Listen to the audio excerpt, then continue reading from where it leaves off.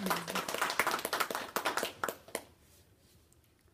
lyrics to this song are, "The troops are settling in for the night. Wonder what the morning will bring. No one knows if we are wrong or right. Wonder what the morning will bring." Hi, I'm Carter Roberts, and I am 12 years old, and I am in 7th grade. I am part of a speech organization called ICC, short for Institute for Cultural Communicators. I will be giving my informative speech on the Battle of Gettysburg for you. That song I just played and the lyrics I recited were written during the Civil War, and it paints a picture of how the soldiers felt about the long and deadly fight they faced each day. Although they were all miserably tired, they continued to fight with hope that their country would soon embrace their way of life. On July 1st, 1863, many of these soldiers would face the most treacherous battle fought on U.S. soil, the Battle of Gettysburg. By June of 1863, over 200,000 soldiers were casualties of the Civil War, and there was no end in sight. Most of the fighting had taken place in the South, but Robert E. Lee, the Confederate general, boldly decided to take the war to the north. The Confederates moved out of Virginia and planned to take over the main Union supply station in northern Pennsylvania. Along the way, a small fight between two small cavalry units broke out in Gettysburg. Robert E. Lee, instead of moving all troops out of the situation and on into the intended target, sent 65,000 troops to aid the Confederate soldiers there. This would prove to be a devastating mistake. July 1st, 1863, day one of the most deadly battle fought on U.S. soil has begun. Union soldiers know they can't hold out after taking a loss of 9,000 men. Realizing they needed reinforcements, they wisely retreated into a nearby hill formation called Cemetery Ridge.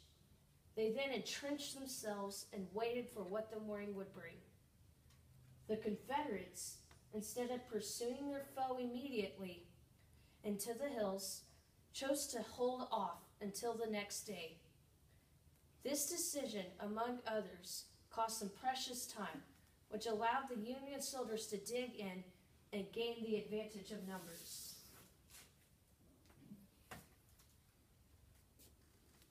The Union soldiers have now formed a line, which resembles a fishhook across Cemetery Ridge.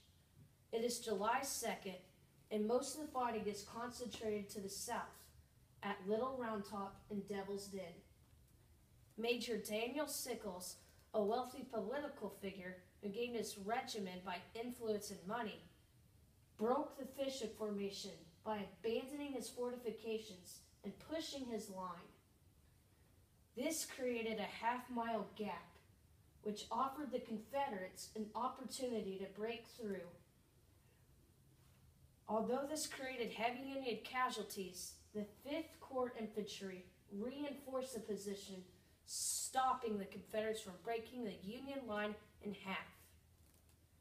Day 2 ends with an opportunity lost by the South and disaster averted by the North. The final day of the Battle of Gettysburg, July 3rd, 1863. Robert E. Lee batters Union lines with heavy artillery fire. Union General Meade then calls his artillery to silence and tricks Lee into thinking he had crippled his defense. The most famous charge of Gettysburg, Pickett's Charge, is disastrously ordered by Lee. The Confederates must cross 1 mile of land without being able to fire back at their enemy. 7,500 out of 12,000 soldiers are led to immediate death, and the catastrophic rebel losses require the rebel retreat, and Robert E. Lee is faced with defeat.